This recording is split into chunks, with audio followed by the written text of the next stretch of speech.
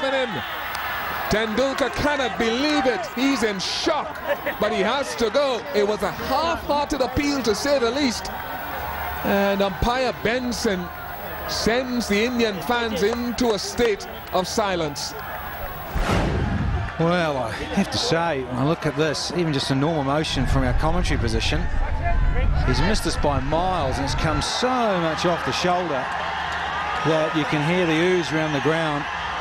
In fact, the players may be calling him back here. This is umpire. I think the umpire may be actually calling him back here, much to the eruption of the crowd here at Kenrara. This is incredible. Now, this is staggering. He'd been given by Benson at the far end of the ground. Mark Benson had given the decision caught behind, off the shoulder, almost the back of the shoulder as well. And Ponting is not happy. He's having a huge crack as Ricky Ponting. And one would feel, well, he's within his rights to, because the umpire had given him. This is bizarre.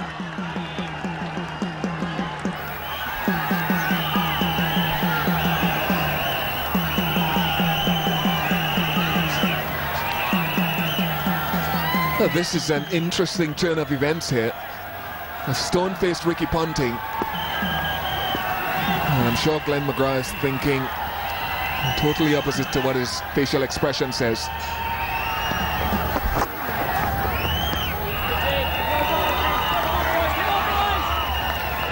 There's a smile on his face, but he will be seething. In fact, the Australian captain, Ricky Ponting, probably more so than the bowler.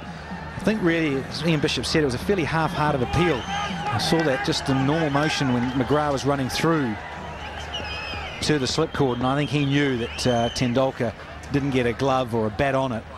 Just know as a bowler in terms of off the shoulder, it parried slowly off the body through to the keeper Haddon. Well, the ruling, the laws of cricket state, law 27.9, that an umpire may alter his decision provided that such an alteration is made promptly. Now, the only deliberation here is whether it was prompt enough, but the umpire is within his rights to alter his decision. It is in the laws of cricket. First time I've seen it.